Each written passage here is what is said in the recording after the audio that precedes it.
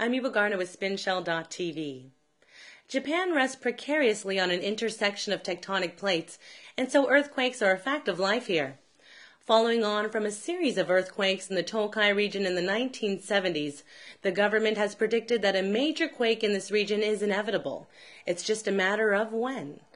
It has been estimated that if a quake hit in the morning in the Tokai area, which is about 100 miles southwest of Tokyo, it could result in a death toll of up to 9,000 people. A staggering number compared to the Kobe quake in 1995, which killed roughly 6,400. The fact remains here that an earthquake could hit in Japan anytime, anywhere, so being aware and prepared is a must. A visit to the Ikebukuro Bonsai-kan will teach you earthquake survival tactics as well as allow you to experience an earthquake firsthand. The free training session also includes a smoke maze and what steps you should take in case of a fire. On the fourth floor, they sell a range of products that should be a part of your home earthquake kit. Items like non-perishable food, water, sneakers, a helmet, sanitation supplies, a radio, batteries, and a flashlight are essential.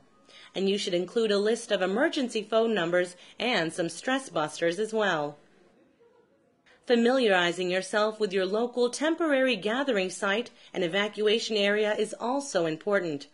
This may be signposted outside your local train station and at the actual site, which is normally a large open space like a park. You can also contact your ward office.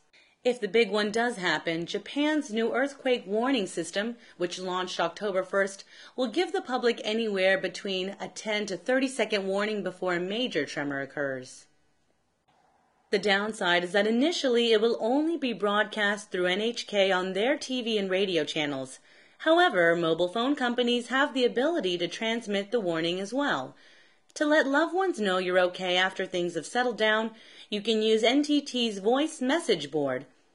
In the case of an emergency, by dialing 171, you can leave and retrieve a message. A full explanation of the service can be found on the NTT East website. A little research and planning can go a long way when it comes to earthquakes. If you haven't already, it's time to get prepared.